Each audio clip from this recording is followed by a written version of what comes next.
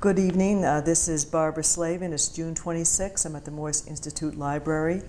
I'm interviewing Edward Carr in our Veterans Oral History Project. Good evening. Good evening. Thank you for coming.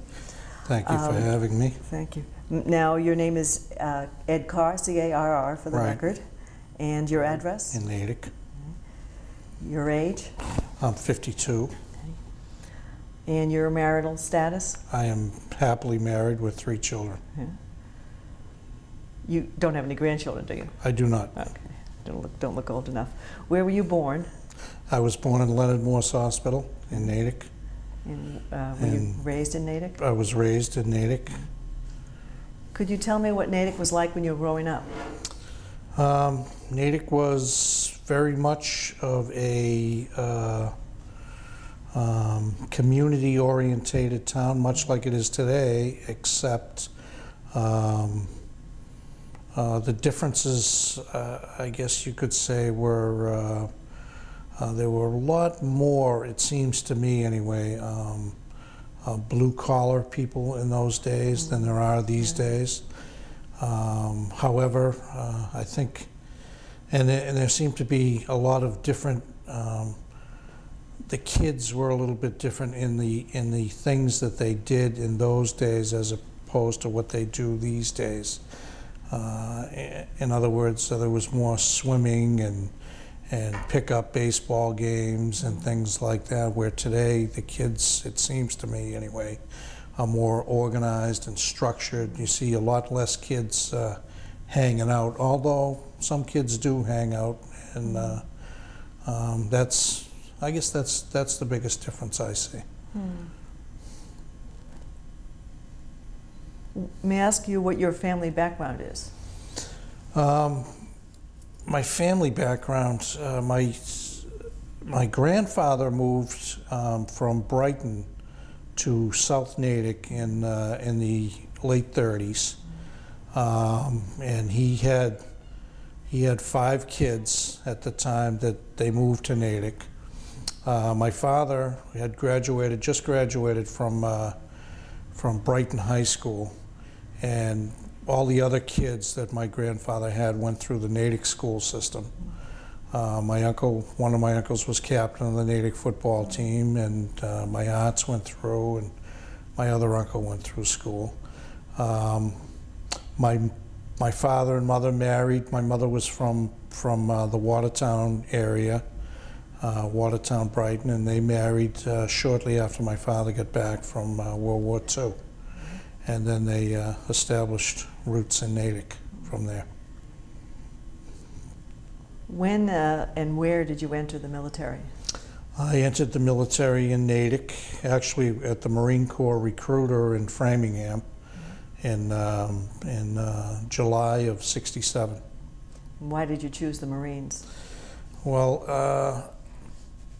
my thinking at the time was that they were just the best outfit to be in if you were going to, if you were looking for adventure and a chance to participate in combat, or when you're young and you're feeling those feelings, that the Marine Corps would undoubtedly give you the best training to survive.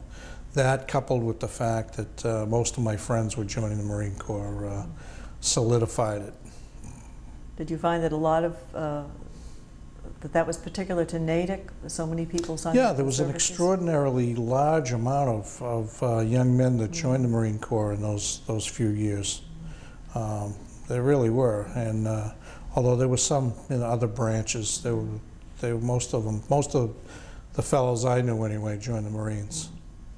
Where were you sent for basic training? I went to Parris Island, South Carolina, and then to Camp Lejeune for advanced infantry training. What was Parris Island training like? It was difficult in some ways, but it was easy in other ways. I had already had a year of college, and I had been away from home when I joined. So in some regards, it was easier to be away from home. I was an athlete in high school, a football player, so the physical part of it, although hard, wasn't excruciating like it was to some people. So I'd say that it was difficult, but it wasn't, you know, it didn't stand out as anything that anybody else couldn't do if they set their mind to it.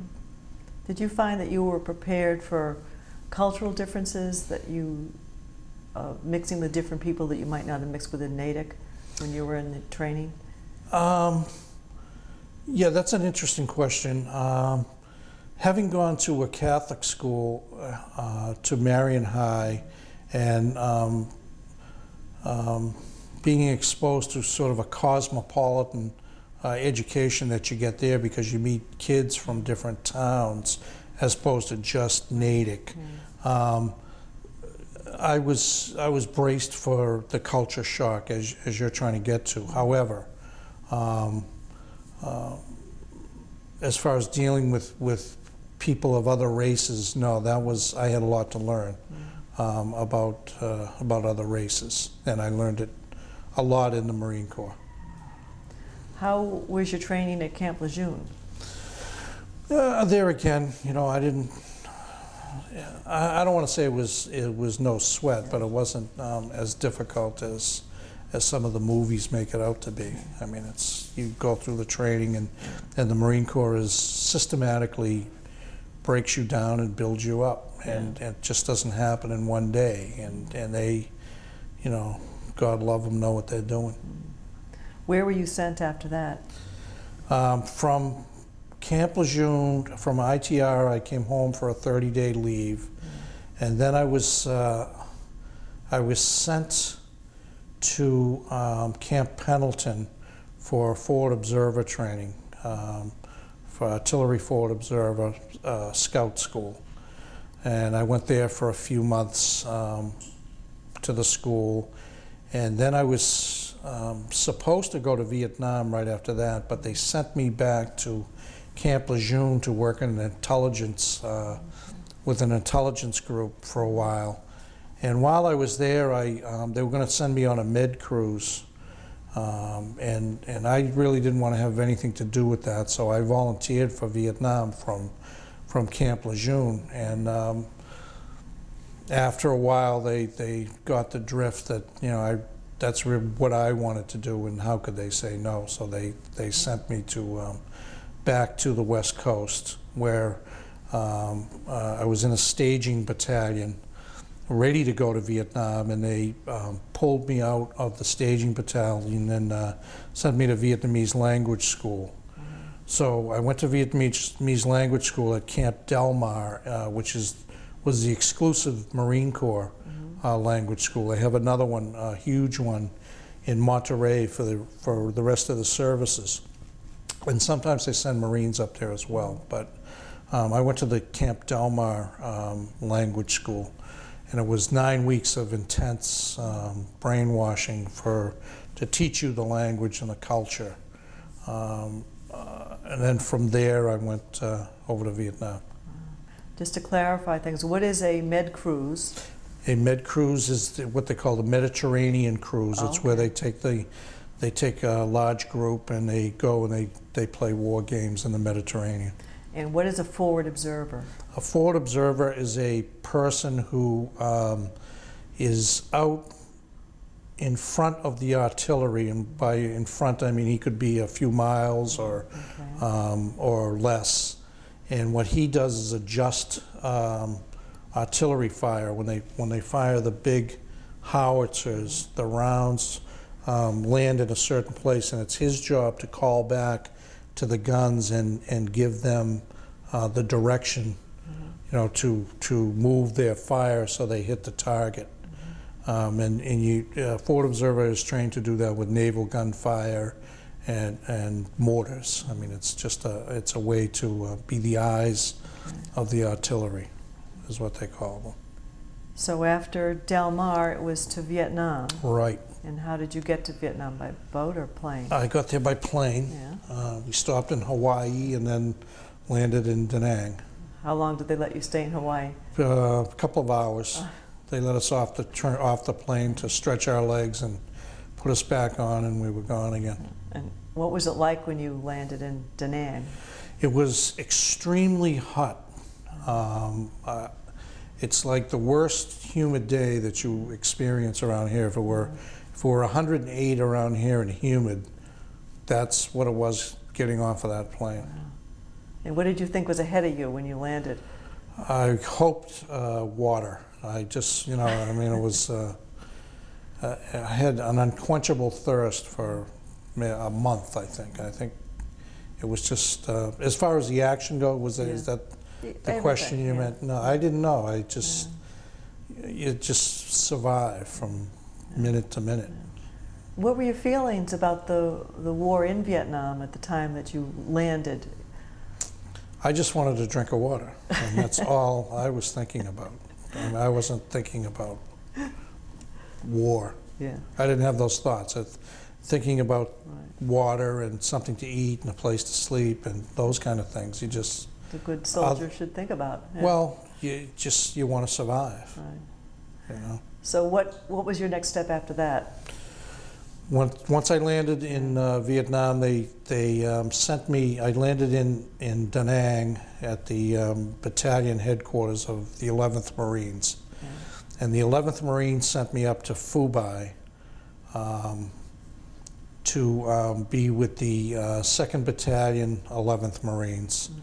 And from the 2nd Battalion 11th Marines in Phu, they sent me out to Kilo Company 3rd Battalion 5th Marines as the brand new forward observer. So within 2 or 3 days, I was in the field with an infantry outfit. And could you tell me what that was like? That was scary. That was only because I knew that I didn't know anything, and we were taking incoming rounds, and I knew I had a lot to learn about surviving. You know, we're just surviving. And I was lucky enough to have people help me, and that's the way of it. So you can say you were in combat in Vietnam? Within a week, yeah. Within a week. Right. And what was the nature of the combat, aside from being a forward observer? Did you get involved in, did you see your enemy? Did you get involved in hand-to-hand fights? Sometimes, yeah. I never got in hand-to-hand, but I've seen my enemy and shot at him. Right. The combat is for, yeah, it's difficult to explain. Combat for one person may be sitting in a bunker with rounds coming in, and they know pretty much that they're safe. And combat in another situation is people shooting bullets at you, and you're exposed. It was a myriad of things, but compressed into a year, there was maybe only 20 minutes or an hour, you know, or a half an hour of actual combat. You know, when it's, but you take away those minutes and stretch it out over a year. It's different because of the anticipation. So how long were you a forward observer? I remained in the field for 10 months. 10 months. I was on a number of operations, and then after 10 months, I politicized my way out of there and got myself a job in civic action and intelligence as an interpreter. So in my first 10 months, I really didn't get a chance to hone my skills as an interpreter, and I was mostly a forward observer. And where were you in Vietnam when you were a forward observer?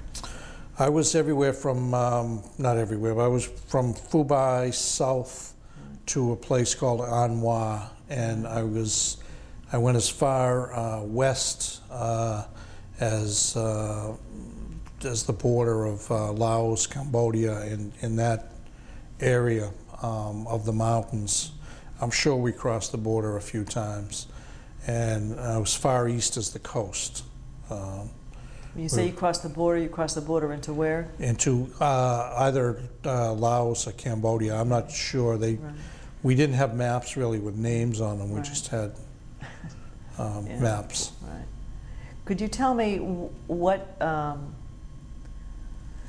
how you were able to spend your time, your downtime, so to speak, when you were a forward observer? Hanging out. You Yeah. hang out Right. with the people you're with, and it's funny because the war was conducted primarily at night.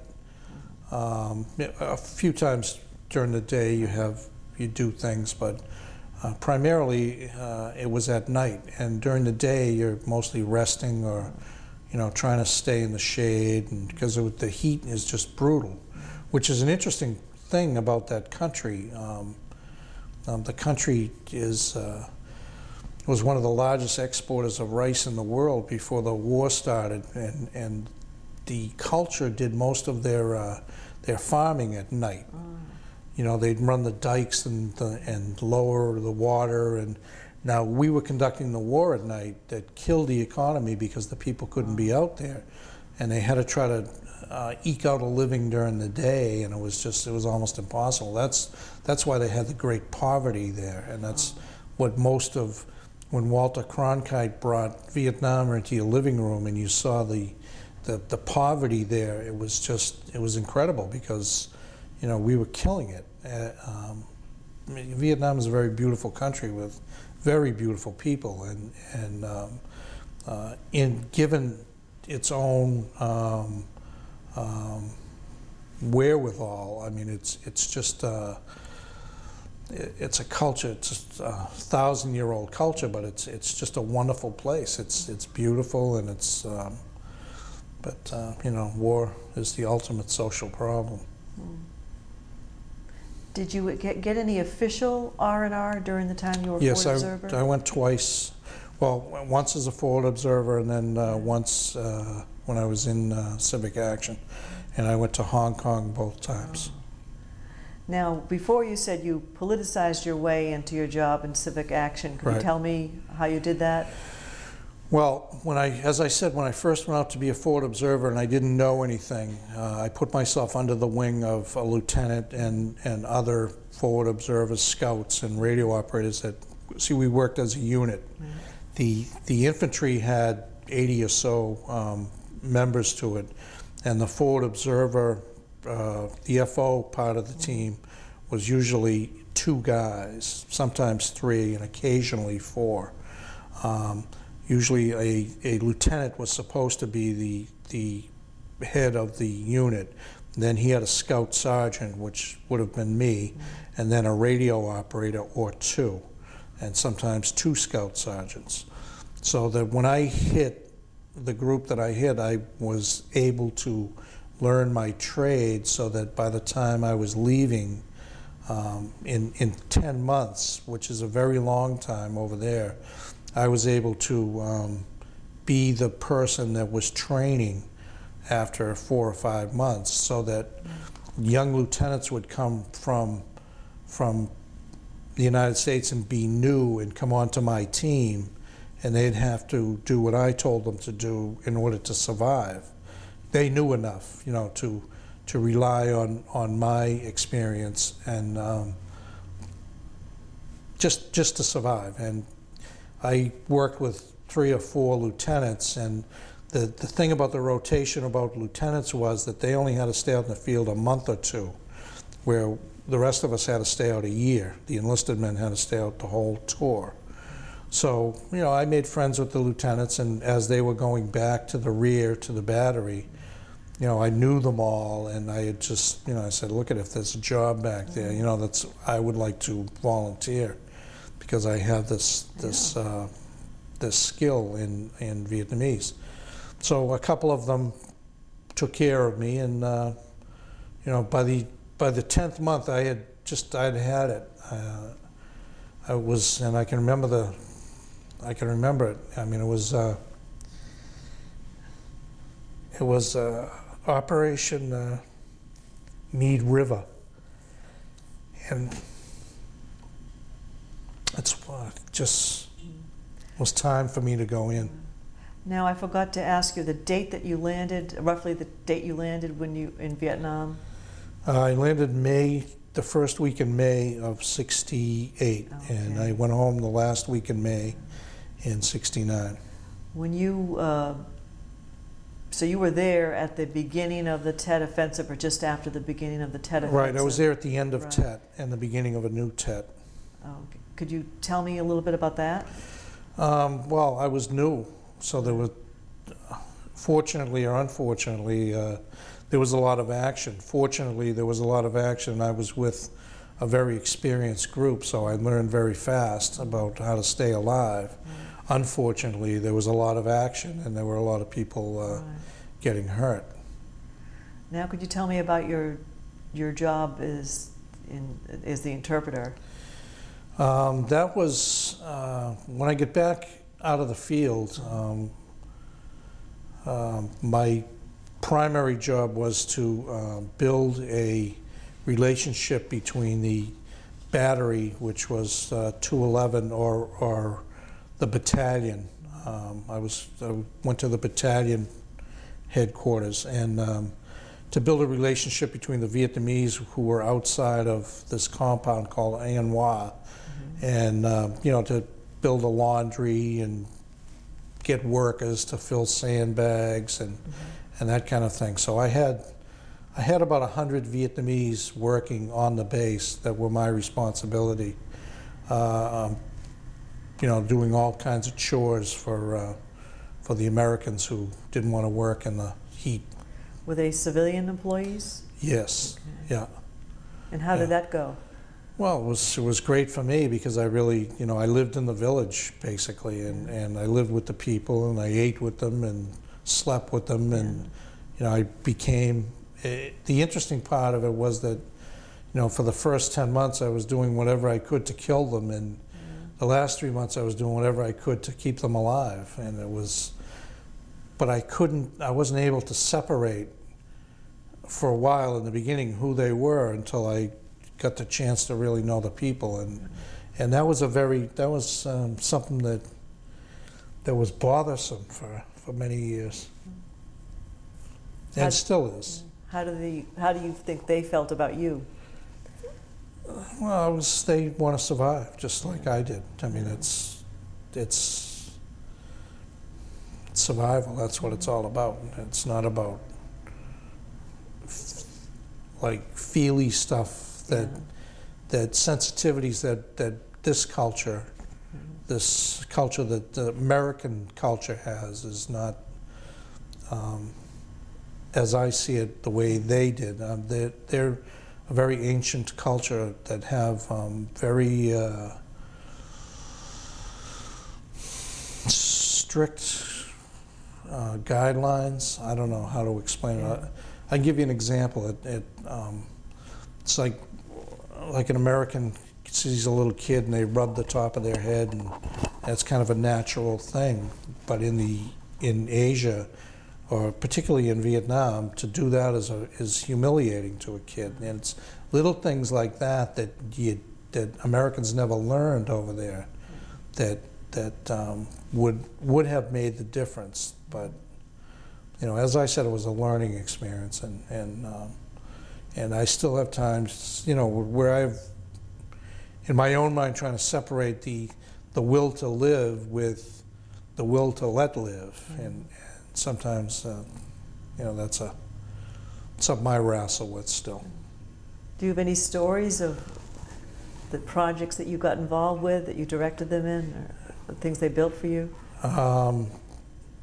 Yeah, we one time I'd written a letter to Marion High about the poverty that was over there, and it was just incredible how they were living with nothing, and I sent the letter, and a few weeks later I got a reply from the high school, and if you can imagine one of these big, when you see these big dump trucks going by, well, picture one of those empty and then full of supplies the high school sent like all those supplies to this one little village, but you know, I have pictures of it somewhere at home. But the unbelievable thing was the way the people stormed on this truck to take the stuff. I mean, it was like piranha on meat, and it was unfortunate that I hadn't been smart enough to be a little more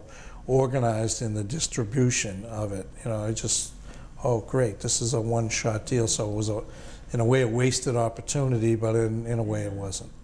You know. What was the name of the village you were in? I don't know. It was Anwa. There were a number of little villages around. There was like 5 little hamlets, but Anwa was the main area. And you were in the village as opposed to being in your base? Is that right? Well, there were a number of little like hamlets. Hamlets. Okay. That it's not the village. Villages aren't quite like you would normally think a village would be, with the village chapel and the village apothecary and those kind of things. It wasn't like that. It was really agricultural, rural, so that.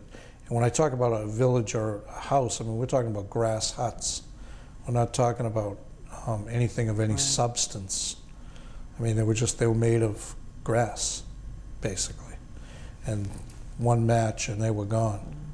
You mentioned before when you were a forward observer, in your free time you'd hang out. Now, when you had free time in this village, how did you socialize? Did you find other soldiers outside the village, or did you learn to socialize with the Vietnamese? I socialized with the Vietnamese mostly, and it was kind of a chore. It was a business, basically. I mean, I had 100 people to keep track of during the day, and so I'd be riding, and I'd be staying busy basically during the day. We had a laundry, and it was busy. It was. What kind of food did you eat? Mostly Vietnamese at that time. You know, I wasn't, sometimes sea rations or long rations, but mostly Vietnamese food. I had dropped in weight too. I went over there at 205, and by this time I was 145. Wow. So I had dropped a lot of weight, but how tall were you? Dehydrated, 5'9". 5'9". Right. So you were thin. I was thin, yeah, then. Unfortunately, when I went on R&R, I had a few suits made at my 145 weight, and when I came home, I went right back up again. So my brothers were pleased about that. But were you able to hear, when you were in Vietnam, about how the war was going on in other parts of Vietnam? When I was out in the field, no. Okay. Out in the field, for 10 months, I was fairly isolated as to lots of stuff. Bobby Kennedy was killed. I didn't know about it for a month afterwards. I mean, we go out sometimes for a week. The longest we ever went out for was 6 weeks, and that was tough. That was really tough, because there were times in it where we go 3 days without food and water, and that can get hard. When I first went out into the bush, I carried 4 canteens of water. And by the time I got out of the bush, I could make 1 canteen last a week, because you just get dehydrated and you learn how to live. How did you and your fellow soldiers take it when you heard that Robert Kennedy had been assassinated? Well, it's funny. I can't speak for anyone else. I mean, about friends dying and people dying, death is so with you all the time, and you harden yourself to it. I know one of the questions that was on your list that you gave me before was about friends, and that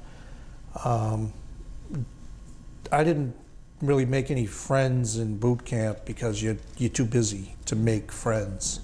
I made friends in the schools that I went to, in both the language school and the Forward Observer School, because you have time to socialize. You go to the school, but there's still plenty of time to make friends. And I made good friends, and interestingly enough, I lost both of them over there. You know, one the first week, and then you harden yourself to making friends. You don't want to make any more friends. You know, just we're here and we got a job to do, and then I lost the other one 6 months into it, and they were both, interestingly enough, in the unit I was in, which was kind of a coincidence. But you really, and for many years after that, I didn't care to make friends. It's not that you don't like people, it's just you don't want to get attached anymore because it hurts. And so to answer your question about Bobby Kennedy, by that time, you know, you kind of numb yourself to, oh, geez, you know, it was nothing. I cried for a week when JFK died, but I was a sophomore in high school. And you know, a very unmanly thing to do when you're a sophomore is cry. But you know, you couldn't help it because he was, you know, he was probably the reason that 1 million men went to Vietnam. I mean, he was that moving, and Robert was too in his own way. But by that time, we were all too jaded, I guess, is the word. Did you hear about the anti-war demonstrations in the United States when you were in Vietnam? Oh, absolutely, yeah. Could you tell me about that? They were a motivator for us. You know, we hated, and hate is a motivator. And anybody that was doing it was especially hated. And I'm still coming to grips with it today. I mean, in my mind, Jane Fonda, you know, has not paid the price. You know, she says she's sorry, but she has not paid the price. And, you know, I think that's unfortunate. What price would you like to see her pay? I don't know. Yeah. I'm not the judge and jury, but I don't think that a simple, I'm sorry after the wonderful life she's led, you know, that far be it from me to impose the penalty, but she hasn't, you know, that hate still remains. That I look at pictures of her sometimes on the anti-aircraft gun, and you know, they were filming that when McCain was running, and I flashed back to the times where, do you know how demoralizing that was for the men over there? I mean, there were guys dying every day, and you just say, Jesus, you know, if was Jane on the gun that shot down the plane that could have killed the guy that killed my friend? You know, it was that kind of a thing. It was treason without, you know, I'd say most of the feeling in Vietnam was that we didn't belong there politically, whatever. We shouldn't have been there. We're going to do our time and go home. However, your country's your country, and love it or leave it, right or wrong, and we were wrong, and I really think we were wrong. However, she was more wrong for doing that. And, you know, if somebody went to Canada, that was fine with me. You know, and if somebody protested, that was fine with me, but doing that was going overboard. You know, everybody has a right to say we shouldn't belong. We shouldn't have gone there, and I don't have a bad feeling about that towards anyone who did do that. But it's the Jane Fondas that went overboard that get my goat still.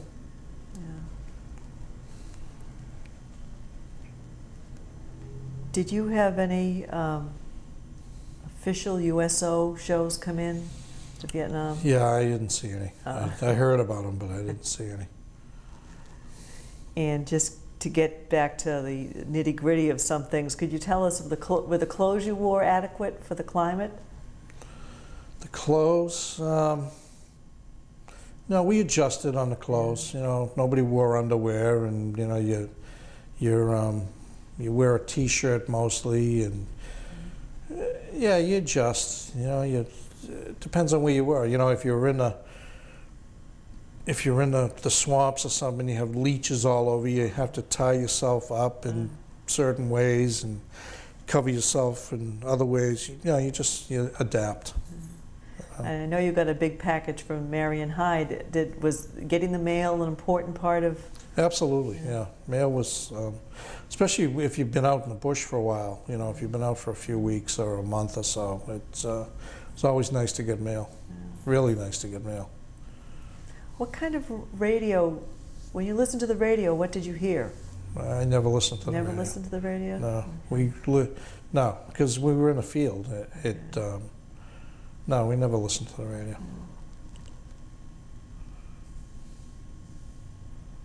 How much did you know about the Vietnamese? Well, I went to Vietnamese language school, so I was indoctrinated.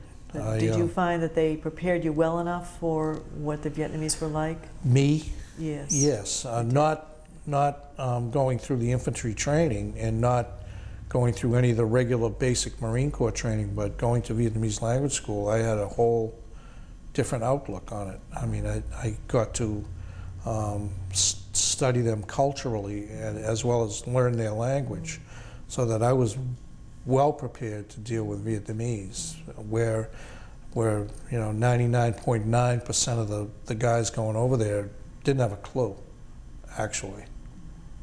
You know, they were gooks. You know, they were less than human. So what happened next in Vietnam for you? You were working in the village with these people. Then I came home after that. When was that? That was in 1969. Okay. And could you tell me what your homecoming was like? Or how you came home first? Was it by boat or plane? I came home by plane. Yeah. I landed in California and took my time coming home and came home. When you landed in California, I almost know the answer to this, but when you landed in California, were there people there to greet you home? No. Yeah. No. How do you feel about the difference between the way you were treated and the way, let's say, a World War II veteran was treated when he returned home? Well, it was a different deal altogether. I mean, it was just different. It was interesting. My brother-in-law, one of my favorite people, went to the Gulf War, and he spent his time there almost a year. And when he came home, we all traipsed out to Pease, and is it Pease? What's the one in Chicopee? I don't know. I'm not sure. The Air Force Base out in Chicopee, anyway. Right. We all went out there and welcomed him home, and it was all, you know, family and cheers, and you know, it was great, you know, and I thought it was great. A few questions I did forget to ask you. Do you feel that your officers gave you good leadership in Vietnam?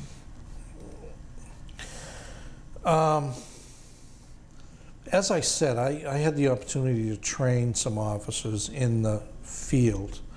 My combat experience was, I was lucky enough in the beginning, as I said, to be put with a group of people, and one of your questions that I noticed was, you know, who was your most memorable character? Yes. And this seems appropriate to move into that. But when I went into the infantry unit, the lieutenant that was in charge of the group that I was under was an extraordinary guy, and he taught me map reading all over again. Whatever I learned at school, I forgot. He taught me map reading. He taught me how to look at the terrain and how terrain changes, and they didn't teach me this stuff in school. He taught me how to set myself up at night with different defenses and artillery rounds, and he taught me how to survive. And it didn't take him long to do that, because he was the CO of the whole company, so he had 80 to 100 guys that he had to take care of, and I was just one. But he led us for 6 months, and in that 6 months we didn't lose one person in our group, in our company. He was the company commander. After that 6 months, he had to go, and he rotated, but he did another tour in Vietnam. He was an aerial observer for his second tour. That's the guy that rides around in the little Piper Cub and picks up, directs artillery fire, basically, from up there, and other kinds of fire. But that's what he did. And then we got a new skipper, and by that time I was what you call a salty Marine, and I was leading my group. From there on, from that next 4 months after he left, it seemed like disaster was right around the corner all the time. And you know, we had finished Operation Allen Brook, and we were on Mameluke Thrust and Dewey Canyon, and we were a good unit, good in that we could survive and get our share of kills, if that was the criteria for being good. He was a great leader, great tactician. And then after he left, as I said, it deteriorated into my final operation was Operation Meade River, which was the largest vertical envelopment that the Marine Corps had, or any service had ever done. And what a vertical envelopment is where they bring in helicopters and they surround a certain area, and they just keep bringing them in until they have all these troops that cordon off an area, and then they close in the area. What we didn't know was that the Vietnamese were underground and killing us. You know, they didn't have the kind of intelligence that we needed to pull this operation off. And once we got into the operation, we knew it was a slaughter, and it was, you know, that's kind of when I decided it was time for me to get out of the field, because I couldn't take it anymore. But we went in on waves, and on the third wave going in was my wave. And when I landed, there were these Korean Marines that we were working with for this particular operation, and they were running around picking up bodies, and it was mostly the bodies of our command post. I mean, the skipper got killed, and a lot of good guys that they just got killed, and it was these were guys that had been around a while too, that knew how to survive, but they were sitting ducks. It was just an incredibly stupid operation. And you know, so we went in and we fought hard for a week.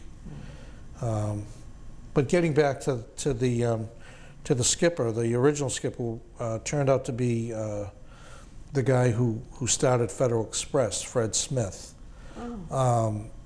You know, he was just the caliber of person that he was. He was just a young guy. He was only in his 20s, and he was going to come back home and go back to college, and you know, but he was the most unforgettable guy. And the reason I say that is twofold. One, he helped me to learn how to survive, and two, that when he left, it all fell apart. It just, so that you could see the type of person that it took to command an infantry group in a situation that was a strictly you were not going to win. It's just the tactical errors that our leadership made in that war were just incredible. I mean, I've since gone to Framingham State and tried to do a lot of reading about it, and time and time again you find the mistakes that we made from a practical standpoint in strategy, that you needed somebody of a superior caliber like Fred Smith just to keep you alive, never mind rack up body counts. And that wasn't his mission. His mission was to stay alive. Do you think that's more true of Vietnam than other wars, based on your readings, that there's... You mean body counts? No, that the poor leadership or the tactical mistakes, was a greater proportion of them in this war than maybe in other wars? Yeah, I think there was a huge lack of intelligence and a huge, from my reading anyway, a huge ego problem with the Joint Chiefs and Robert McNamara and those folks, you know, the best and the brightest, were you know, we weren't people to them. We were numbers, and it's, you know, they were. I'm not saying that fighting communism was wrong. It wasn't wrong. Fighting communism was the right thing to do.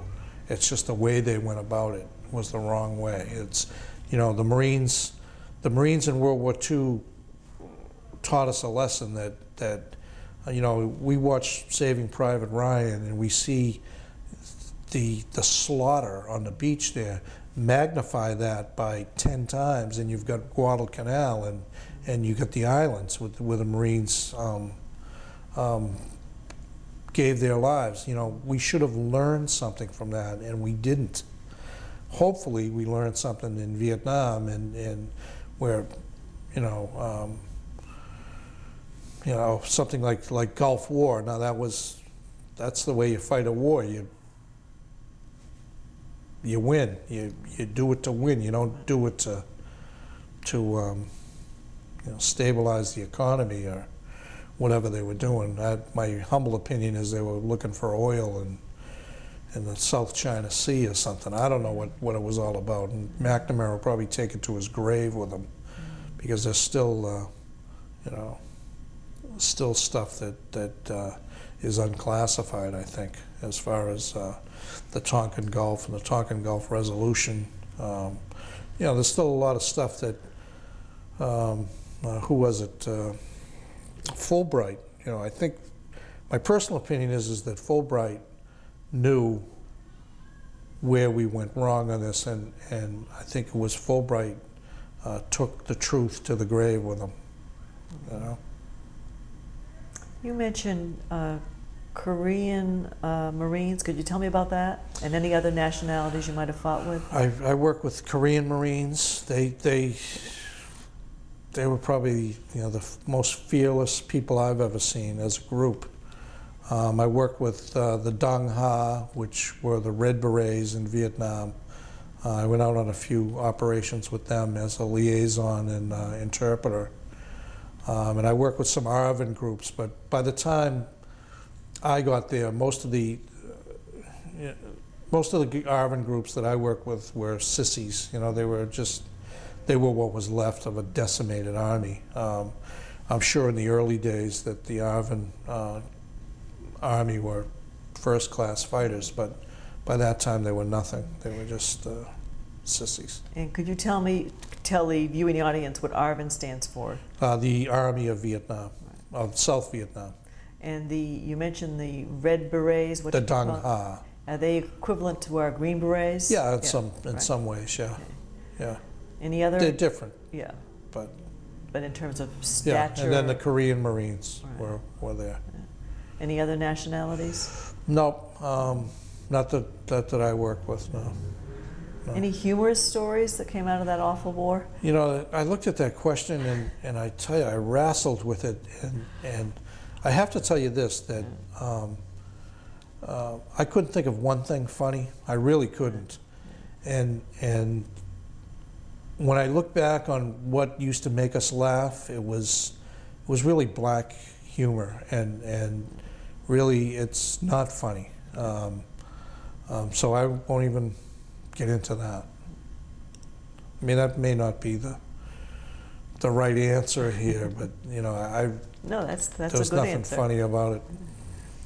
Well, you mentioned, we're jumping ahead now, you mentioned there was not much of a reception when you landed in the United States. When you finally went back to your family and friends, how did they react to you as a returning My Vietnam family was veteran? terrific.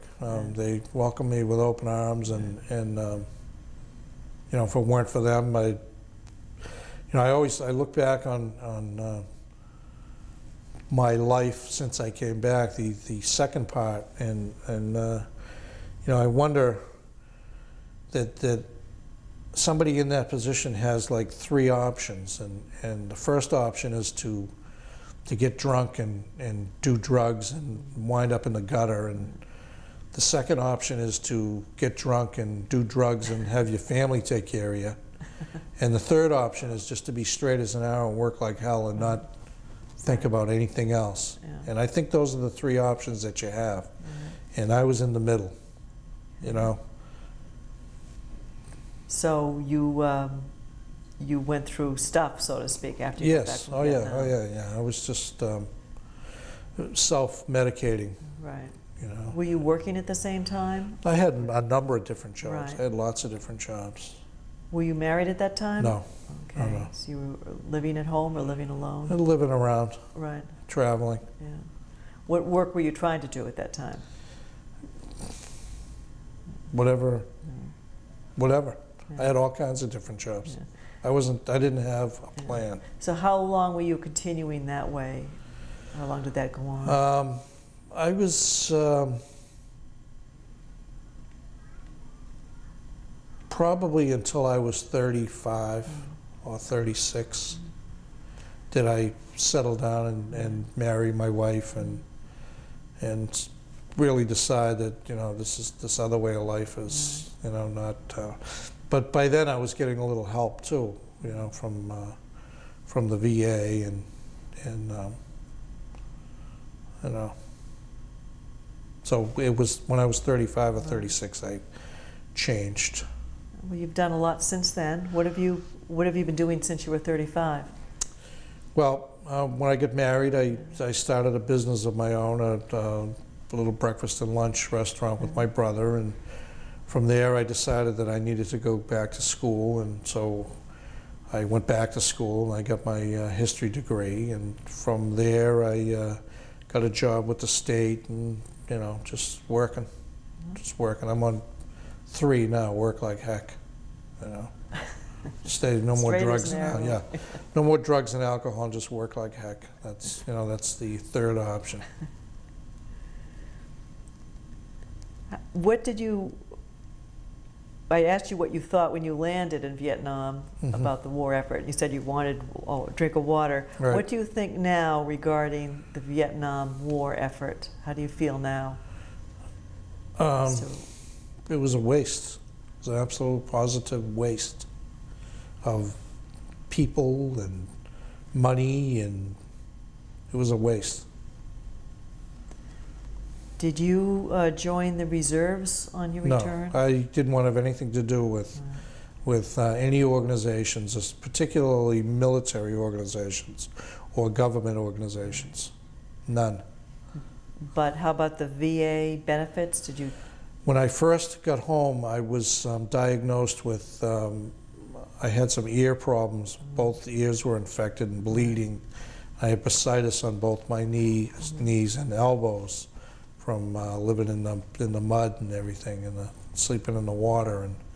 And so I applied as soon as I got out. In fact, it was Mike Torday was the veterans guy here, and he was a good personal friend anyway before I went in. He made me go in and file a claim, although it was the last thing I wanted to do. I went in there and I sat, and they made me wait for 8 hours. I sat for 8 hours, and I just threw the papers on the desk and walked out after that, and I didn't look to the VA for many, many years afterwards when I decided that I needed to go back to school and get an education and needed a way to pay for it. So that's when you That's when I went back to the VA, finally right. took advantage of it. Right. Is there a thought or a memory that you'd like to share with your family or the community or future generations? Well, yeah, just war is the ultimate social problem, and the freedom that we all enjoy is not free. And I'd like to thank my family for not giving up on me. You know? Right. Well, I want to thank you so much Okay. for coming in here. It was a Thank you. wonderful interview. Thank you. Thank you.